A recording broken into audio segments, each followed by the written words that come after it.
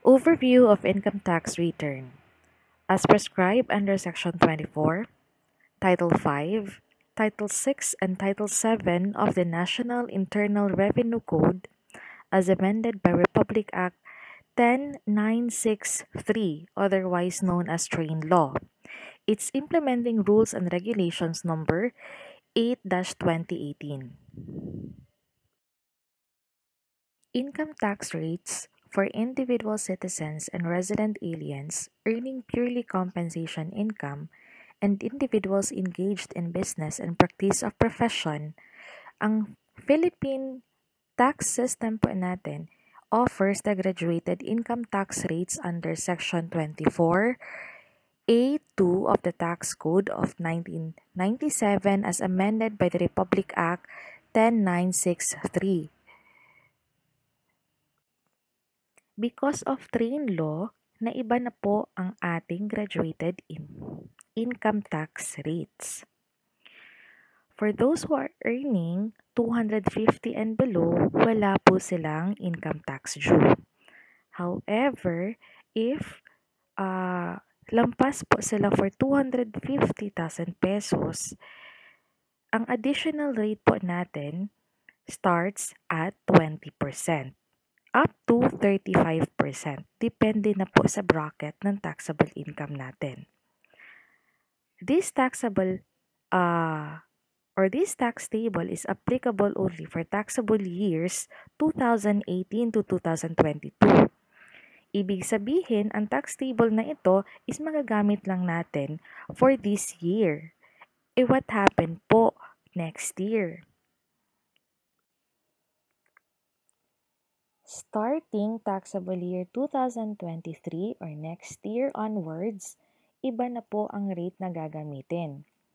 Pero mananatili din po na walang tax due for those individuals with taxable income of not more than 250,000 pesos. Pero if lampas po tayo sa 250,000 pesos, yung additional tax rates po natin will be 15% up to 35%. For purely self-employed individuals or professionals whose gross sales or receipts and other non-operating income do not exceed the VAT threshold of 3 million pesos, the tax shall be at the taxpayer's option. Meaning, pwede po siya mag-opt ng 8% income tax on gross sales or gross receipts in excess of 250,000 pesos in lieu of the graduated income tax rates and percentage tax, or the income tax based on the graduated income tax rate.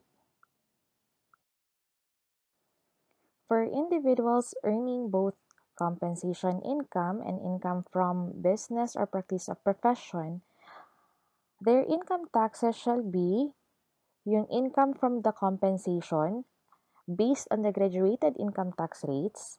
Second, for income from business or practice of profession.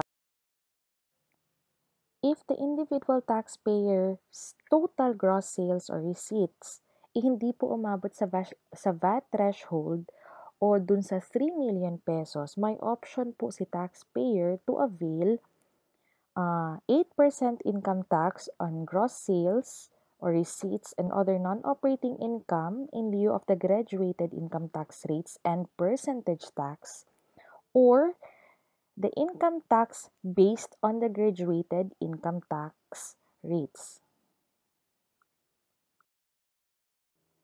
So, paano po if the total gross sales or receipts ng individual taxpayers exceed the VAT threshold of 3 million pesos?